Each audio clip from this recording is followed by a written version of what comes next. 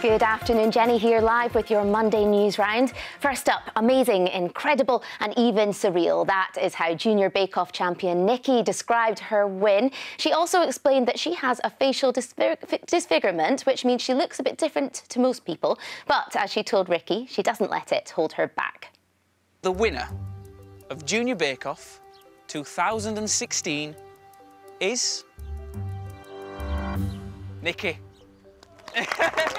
So from 40 finalists, we now have a winner of the Junior Bake Off. Nikki, congratulations for winning the show. How does it feel? A huge sigh of relief to be able to say you've won it and you can tell all your mates now.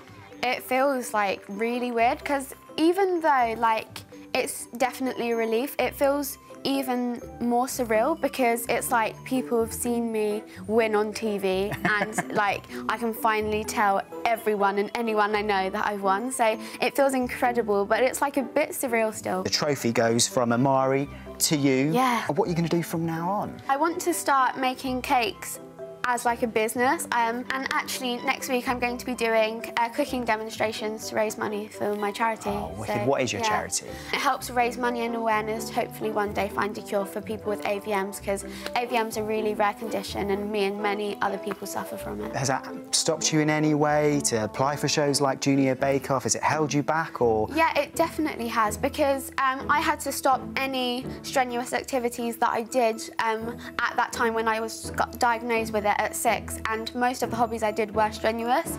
So I think baking was one of those things that like got me a new hobby really when I had to stop doing that. But yeah, it definitely has been hard because like 2 years ago, even though I wasn't as good as baking as I am now, I would never have dreamed of even applying. I think it's definitely held me back, but so to be able to have done this and accomplished so much and won, it's just, yeah. Nikki, you've won at the show.